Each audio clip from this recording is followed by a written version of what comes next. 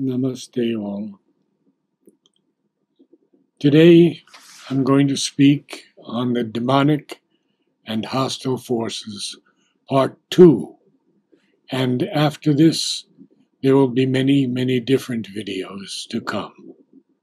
The one on animals that I promised you will be next week.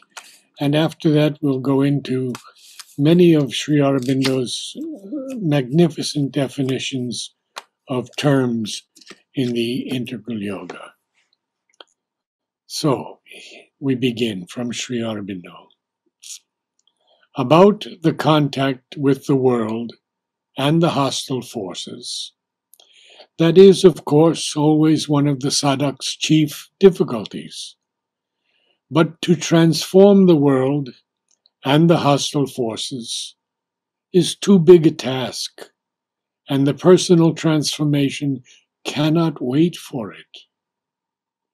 What has to be done is to come to live in the power that these things, these disturbing elements, cannot penetrate, or if they penetrate, cannot disturb, and to be so purified and strengthened by it that there is in oneself no response to anything hostile.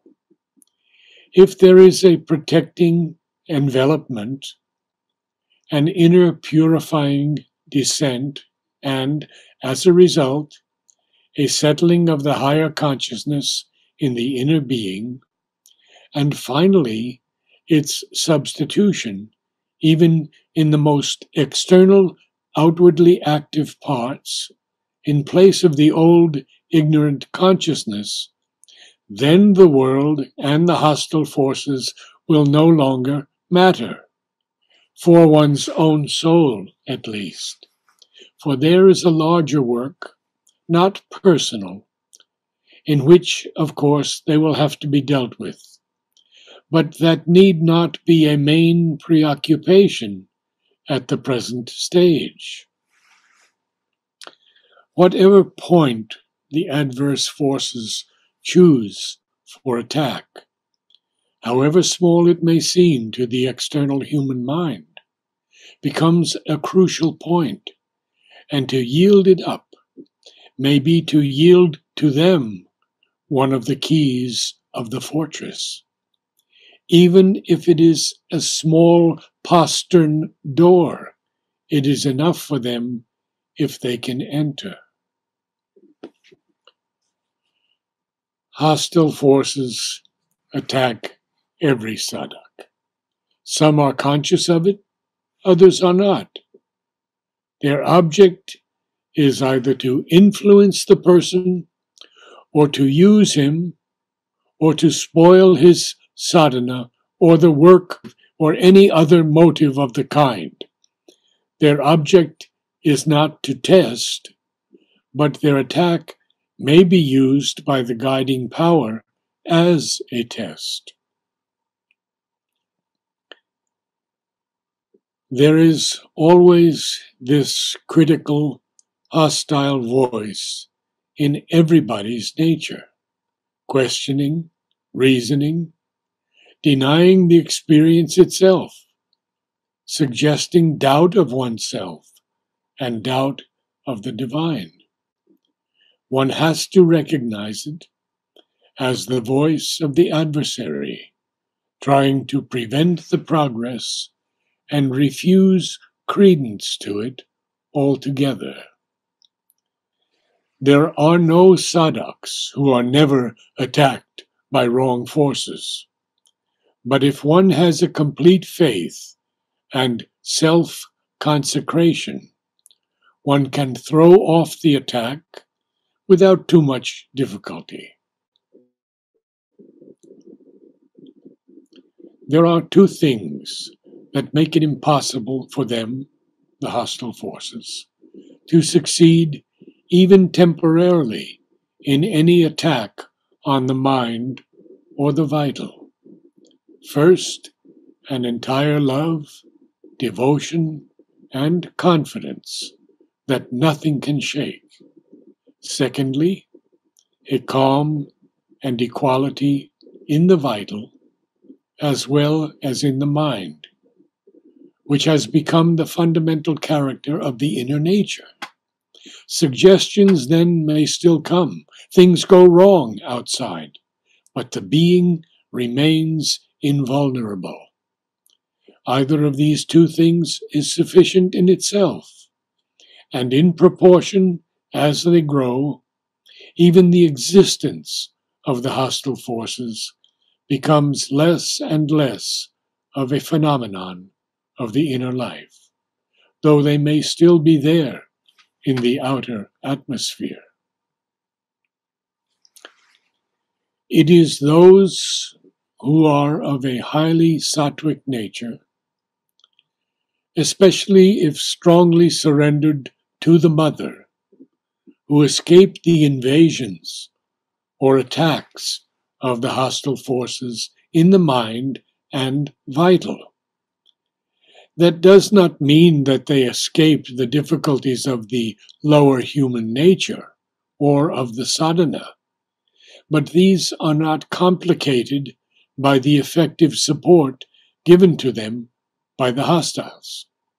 It is not that there is no point in them that might be pressed upon by the hostiles, but in actual fact, they cannot get at these points because of the build of the nature, which is fortified against them owing to the large proportion of prakasha and sukha, see the Gita, in which the sattvic brings with it.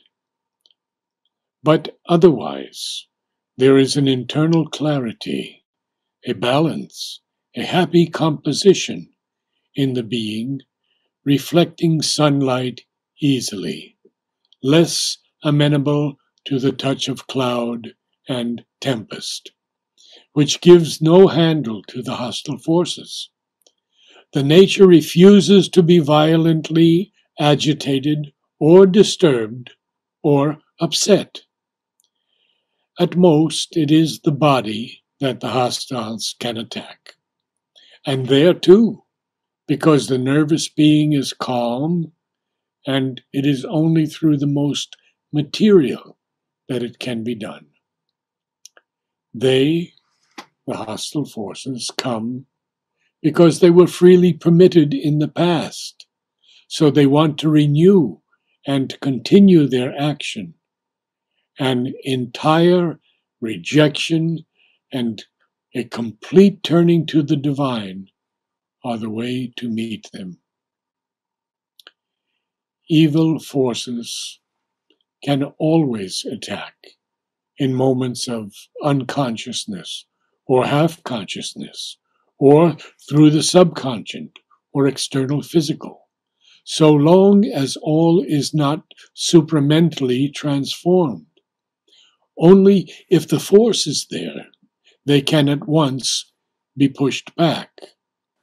The hostile forces do not need a cause for attacking. They attack whenever and whoever they can.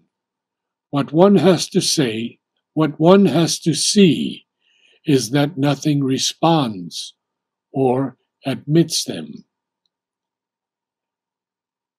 You are right. The hostile forces, their attacks, their suggestions, ought now to be superannuated, out of date, out of place here, in this sadhana. If somebody would realize that and fulfill it in his sadhana, the others might perhaps get strength to follow. At present, these things are still here because the sadhaks open themselves to them out of habit, out of desire, out of attraction for the drama of the vital, out of fear, out of passive response and unresisting inertia. But there is no real necessity for them any longer, or true justification for their presence here. The outer world is a different matter.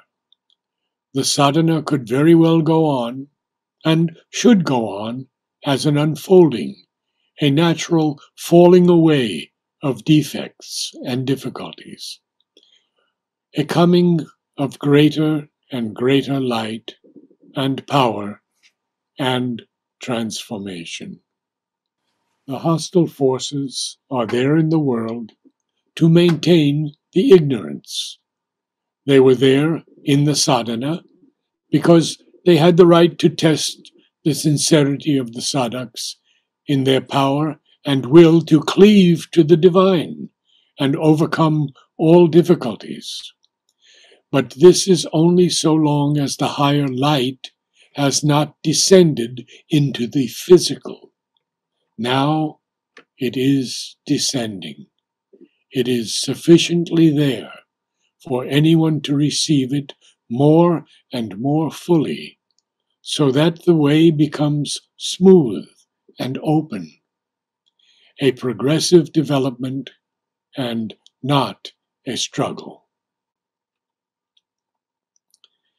A progress made often stirs the adverse forces to activity.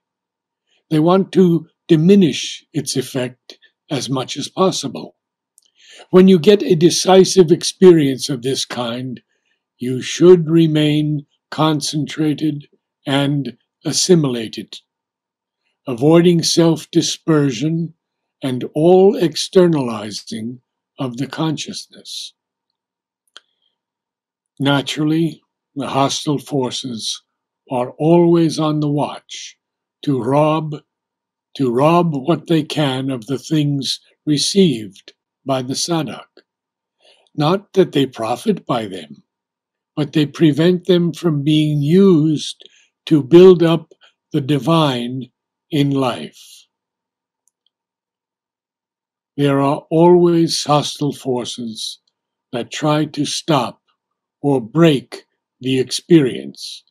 If they come in, it is a sign that there is something in the being, vital or physical, that either responds or is too inert to oppose. Namaste all.